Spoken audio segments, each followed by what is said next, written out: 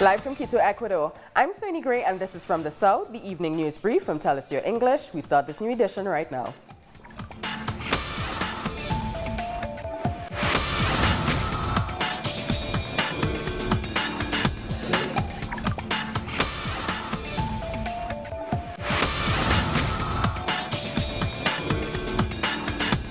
We begin in Russia, where Venezuela has signed a deal to restructure $3.15 billion of its debt, a crucial step in its move to refinance its obligations.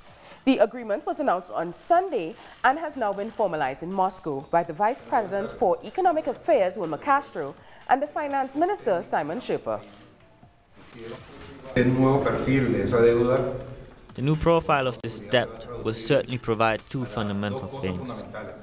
The first of them, to satisfy a set of needs that the Venezuelan people require, and secondly, to get back to the commercial exchange that we had with Russia in the first years of our commercial relations. It is an agreement of political and financial transcendence, which reflects the results of the great battle of Comandante Chavez. From the beginning of his government, proposing the formation of a multipolar world, and which President Putin, from the beginning of the administration of President Chavez, also supported. So let's take a look at what this deal with Russia involves. Venezuela owes Russia $3.15 billion in sovereign debt. Payments on this debt will now be rescheduled over 10 years. In the first 6 years, Venezuela will have very little to pay. Debts owed to Russia by PDVSA, Venezuela's state-owned oil company, are not included in this deal and they will be dealt with separately. At the same time, PDVSA says it has now made the interest payments due on its bonds. It was the alleged non-payment of these debts that was cited on Tuesday by the ratings agency Standard & Poor's to declare Venezuela in selective default. On its Twitter account, the state oil company said, "We inform that the payment of interest on the PDVSA 2027 bond has been completed, and we clarified to the financial markets that capital payments on the PDVSA 2017 and 2020 bonds have also been made successfully."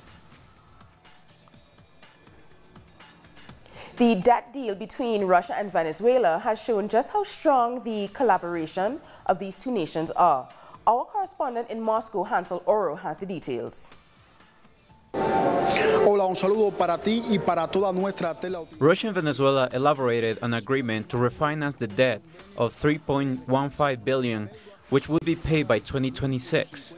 President Nicolás Maduro just recently visited Moscow for the Russian Energy Week, where the support of the Russian Federation for the Venezuelan government and its people was confirmed. They are strengthening their ties, also opening up more opportunities for trade between the countries. Today, Venezuela's Minister of Economy and Finance, Simón Sherpa, and several Russian authorities participated in the signing of the agreement. The countries not only signed the agreement to restructure the debt, but also an agreement to improve ways to obtain credit. This is all part of a strategy the two countries have to avoid sanctions and U.S. economic pressure against the Latin American nation. Venezuela has also been suffering from an internal economic war since 2014 that has been denounced by President Nicolás Maduro and has only been aggravated in part due to the actions by organizations like the OAS. Undoubtedly, Russia supports Venezuela, and it can be seen with this agreement that has been granted until 2026. Hansel Oro with that report. Venezuela is also moving ahead with managing its debt to China. The Chinese Foreign Ministry said that it was confident that Venezuela could deal with its financial issues. What I can tell you is that at the moment, the financing cooperation between China and Venezuela and cooperation in various fields are all proceeding normally. We also believe that the Venezuelan government and people have the ability to properly handle their own affairs, including their debt issue. As we heard, all of this was happening as the Venezuelan government was hoping to resume dialogue with the opposition, a talk scheduled to take place this Wednesday at the Dominican Republic. Luis Florido, chair of the Foreign Affairs Committee of the opposition-controlled National Assembly, said that more than 100 deputies from the MUD coalition support the dialogue with the government. However, he also said they would not participate in this new round of talks. The Venezuelan Minister of Communications, Jorge Rodriguez, said the government is working on a draft agreement for the talks. Our correspondent, Regan Devines, joins us now live from Caracas. Hello, Regan. So what, if anything, is happening with these talks in the Dominican Republic?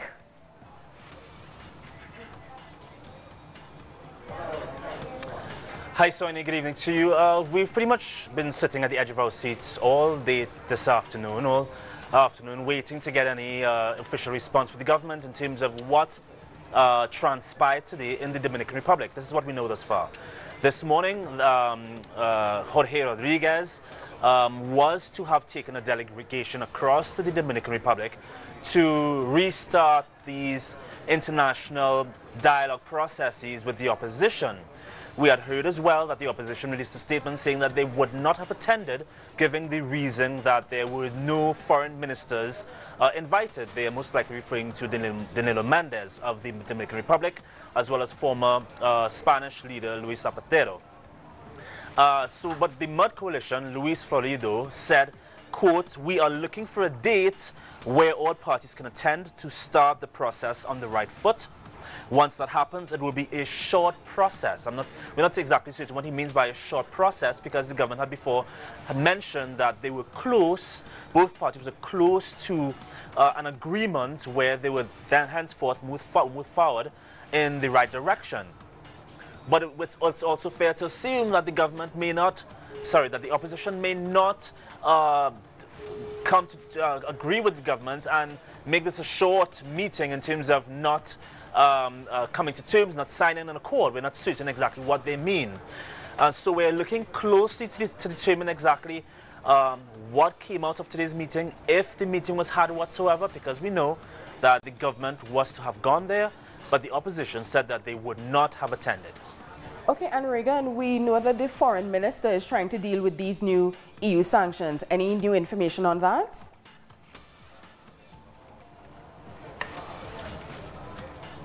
Yes, it's another developing story that we're still keeping our eyes on. Today, I was at the Yellow Palace in the center of Caracas, where Foreign Minister Jorge Ariaza held a meeting with other ministers in the government, and this meeting was supposedly to come up with some sort of official response or a plan of action to deal with these EU sanctions, this EU arms embargo, which the United Nations Security Council says was done to prevent repression of Venezuela's government's opponents.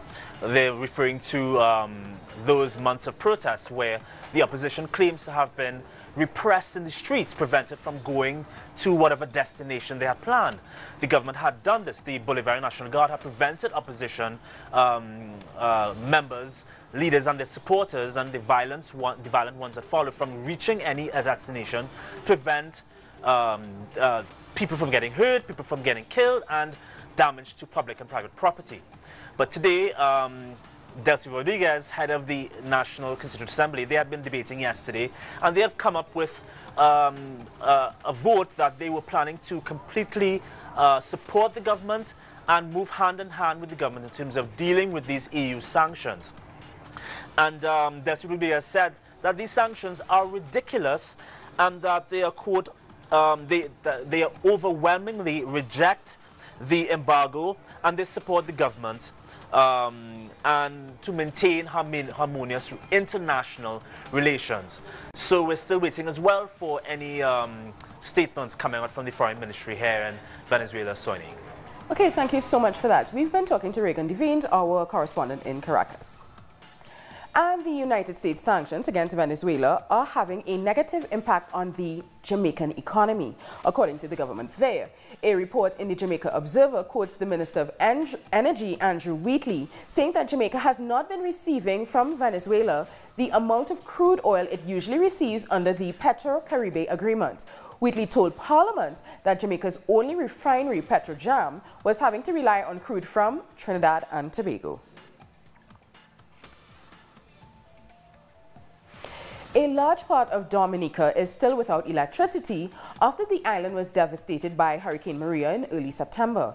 Cuba is contributing to the restoration effort. Prime Minister Roosevelt Skerrit shared this video of Cuban technicians helping the Dominican electricity services restore supply in Louisville, Rosso Valley.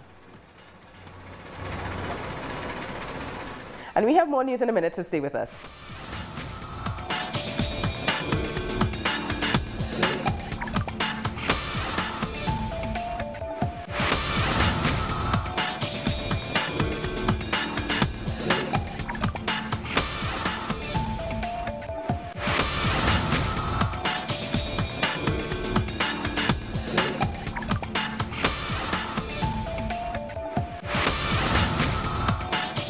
Welcome back. Social movements in Argentina are protesting against labor reforms proposed by the government of Mauricio Macri. People took to the streets across the country to demand a law that focuses on food emergency and measures that benefit the workers. Macri's administration announced its decision to eliminate the Christmas bonus for state workers, for retired people, and those who benefit from other social programs.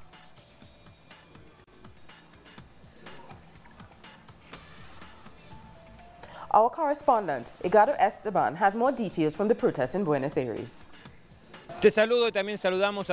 Members from several social and political movements are gathering in Plaza de Mayo to protest against the labor reforms proposed by Mauricio Macri's government.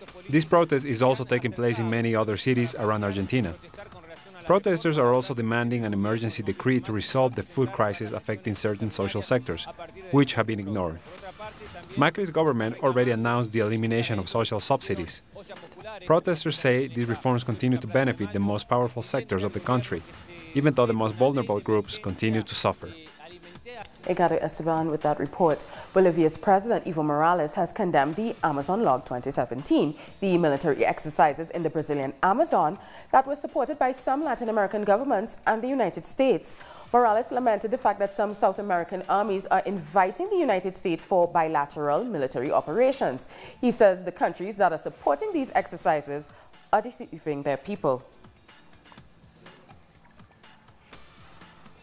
Cuba is hosting an online forum of experts to discuss the alleged sonic attacks, which the United States said left a number of its diplomats in Havana with health problems.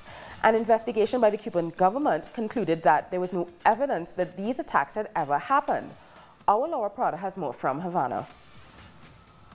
Hello, yes, indeed. Today started an forum to exchange with scientists and the international community what happened, which were the source of the events, of the alleged acoustic attacks that happened here in Havana to U.S. diplomats.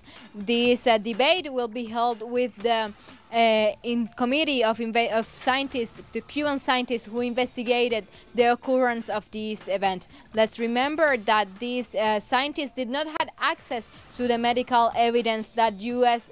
authorities used to incriminate Cuban government. This debate can be followed on the link supuestosataques.redciencia.cu, alleged attacks.cubanredscience.cu. This is all I have for now. We'll keep in touch. Laura Prada with that report. The Colombian Constitutional Court has ruled that the special jurisdiction for peace does respect the country's constitution, although some changes have been made. President Juan Manuel Santos explained that the Congress now has the responsibility of approving the law that regulates this jurisdiction. Now we have to approve important measures to develop the peace agreements. Congress has to take responsibility with this major task, especially regarding the law that regulates the special jurisdiction for peace, which is the key element to the peace agreement and what guarantees the victims' rights, justice, truth, and most of all, to prevent this from happening again. These crimes will not go unpunished. Approving these laws is a responsibility that we have with the victims. And social movements in Colombia have demanded that the government fulfill the peace agreements, arguing that they need to guarantee the safety of social leaders and residents of rural areas. Luz Jenny Montaño was 48 years old. She was a communal leader from Tumaco's municipality, and she was murdered last Sunday.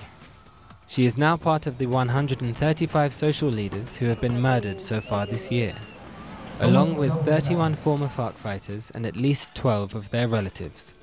Recently, a friend was murdered in Tumaco, another one in Villavicencio, and one more was forcibly disappeared and murdered in Cajibo, Cauca, where there are armed groups that are connected with paramilitary groups. And the government doesn't want to recognize that this is happening in Colombia. 1 month ago, 4 campesinos and 4 indigenous people were massacred in Tumaco. Survivors pointed out that anti-narcotics police shot at them while they were peacefully protesting.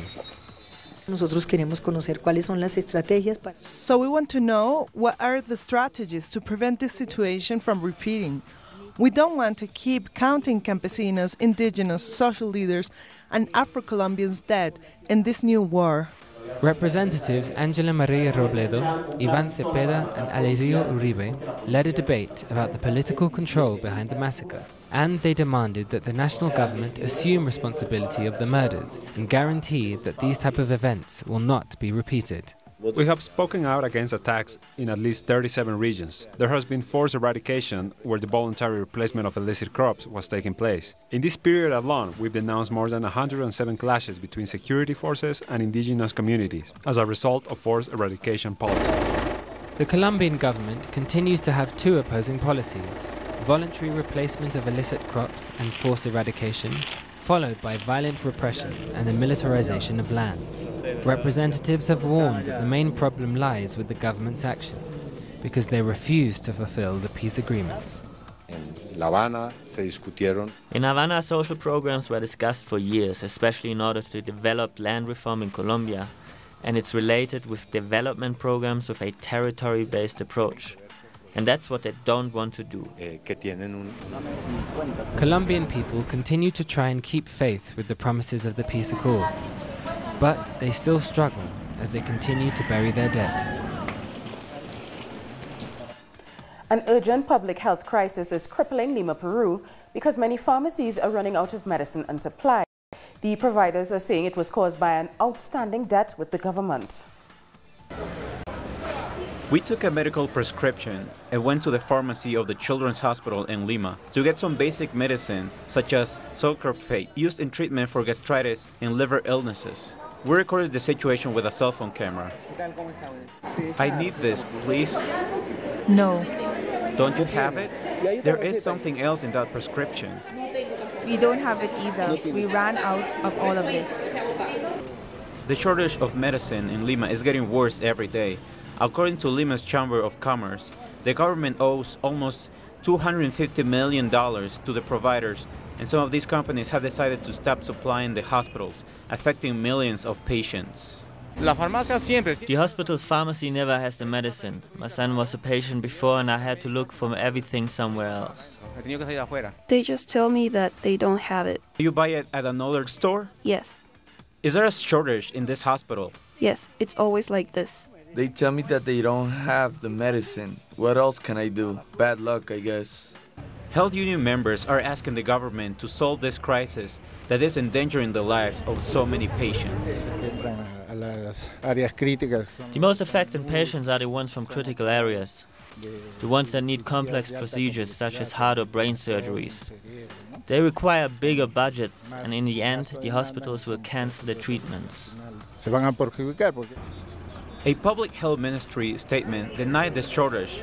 Some of the hospital suppliers confirmed that this debt could force them into mass dismissal or lead them to bankruptcy.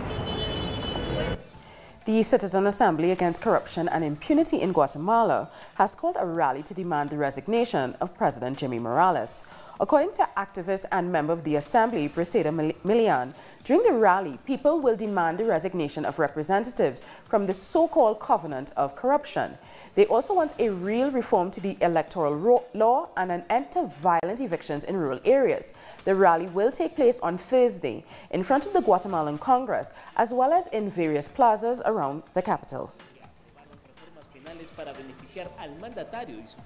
Campesinos in Tegucigalpa, Honduras, are protesting the forced removal from their lands by 180 police officers. Campesinos' families demonstrated in front of the Ministry of Agriculture against human rights violations. According to locals, 5 people have been murdered in the violent evictions. Our families claimed for their land, but they were removed. 5 were murdered. That is the reason why we are claiming for the land that by law belongs to us. We have been removed violently by the police and military forces. We'll be back very soon, so stay with us.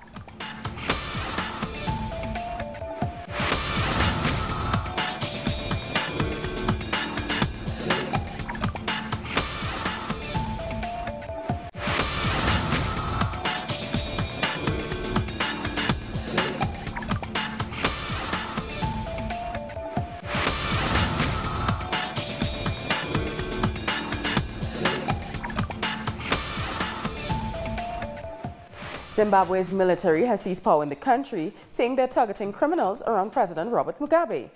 But they insisted that the 93-year-old leader and his family was, quote, safe and sound. A military spokesperson gave further assurances on national television that the intervention was not a coup and told citizens that the president's security was secured.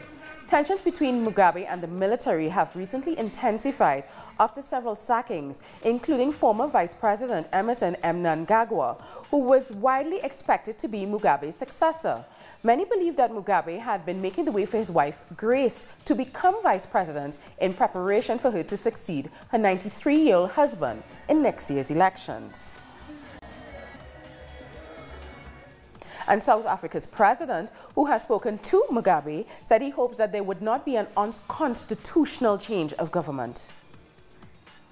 I am hoping that the defense force will not move and do more damage, that they will be able to respect the constitution of Zimbabwe as well as the people of Zimbabwe, so that this situation does not go beyond the situation where it is now, particularly because we are now in contact with them as well as the president. We are hoping that this situation is going to be controlled so that peace and stability comes back to Zimbabwe. And still in Zimbabwe, where the country's opposition party, the Movement for Democratic Change, has reacted to the military seizing power. The MDC spokesperson, Ubert Gutu, says that the government of President Robert Mugabe has always been unsustainable and an accident waiting to happen. Gutu adds that the party has been making this case for years and he hoped the situation would remain peaceful. Lebanese Prime Minister Saad Hariri will arrive in France in the coming days, according to officials at the French Parliament. France President Macron officially invited the leader and his family to France from Riyadh after speaking on the phone with Saudi's Crown Prince. Lebanon's president has accused Saudi Arabia of holding Prime Minister Saad Hariri hostage, calling it an act of aggression and refusing to accept his resignation. I spoke with Saudi Crown Prince Mohammed bin Salman and Lebanese Prime Minister Saad al-Hariri, and we agreed that I would invite him for a few days in France with his family. It's an act of friendship and a strong will to contribute to a return to calm and stability in Lebanon. To the Gaza now, where we have an exclusive interview with Dr. Sofitan Sultan, Minister of Agriculture for Palestine, on efforts to restore farming in the region. Our Noor Harazin has the reports. The Minister of Agriculture in the Palestinian Consensus Government, Dr. Sofitan Sultan, on Wednesday visited his ministry's headquarters in the besieged Gaza Strip. Mr. Sultan inspected the work process at the laboratories of the ministry and met with Mohammed Kishan, the director of the Turkish Cooperation and Humanitarian Agency, TICA, in Gaza. The minister discussed with Kishan means of developing quality projects to boost the agriculture sector in Gaza. In an exclusive interview with Telesur, Dr. Sofitan said that his ministry has developed a package of plans for the rehabilitation of the agriculture sector in Gaza Strip. All of us know the suffering of the agriculture sector in the Gaza Strip. The agriculture infrastructure, which has been badly destroyed during the consecutive Israeli wars on Gaza, need to be rehabilitated, again to improve this vital sector. We have a bunch of projects slated for Gaza. Some of them have already initiated a few years ago, including a project funded by the European Union for the rehabilitation of what had been destroyed by the Israeli occupation, in addition to more new projects. The rehabilitation of the agriculture and farming sector in Gaza is of a great importance to the recovery of its collapsing economy. The agriculture losses during the last Israeli war in Gaza in 2014 reached an estimated $550 million. Economic downfall in the agriculture production is not only related to the conflict with Israel and the blockade. The Israeli restrictions imposed on the agriculture imports and exports, the ground incursions targeting farmers in their fields near the buffer zone, as well as the leveling of agricultural lands by the Israeli army forces have made the situation grow even worse. Nuharazin Trisu TV, Gaza. And now let's take a look at some of the other stories making headlines around the world. The U.S. Secretary of State Rex Tillerson has urged the Myanmar government for a credible investigation into reports of human rights abuses against Rohingya Muslims committed by Myanmar security forces. During a press conference, de facto Myanmar leader Aung San Suu Kyi was asked to explain why she had not spoken out more strongly over the plight of the Rohingya. I haven't been silent. Actually, we've been sending out a lot of statements from my office, and I've also made statements of my own. But I think what people mean is that what I say is not interesting enough. But what I say is not meant to be exciting. It's meant to be accurate, and it's aimed at creating more harmony and a better future for everybody, not for setting people against each other. Thousands of teachers protested in front of the Portuguese Parliament in Lisbon as part of a strike over measures to be included in the 2018 budget. The measures could disregard work carried out by the teachers for up to 10 years. We are all here today because we want better conditions for our class, especially in what concerns what we earn each month and the way we are supposed to go higher in our profession. At least 10 people died in flash floods in Greece, making it the most deadly such incident in recent years. A torrent of red mud swept through towns west of the capital of Athens after heavy rain, according to authorities. Many of the dead were elderly people whose bodies were found inside their homes. And we've come to the end of this evening's news brief. For the details of these and many other stories, you can find them on our website, tellusyourtv.net/English. And join us on social media, Facebook, Twitter, and Instagram. But Tell Us Your English, I'm Soini Gray. Thank you so much for watching.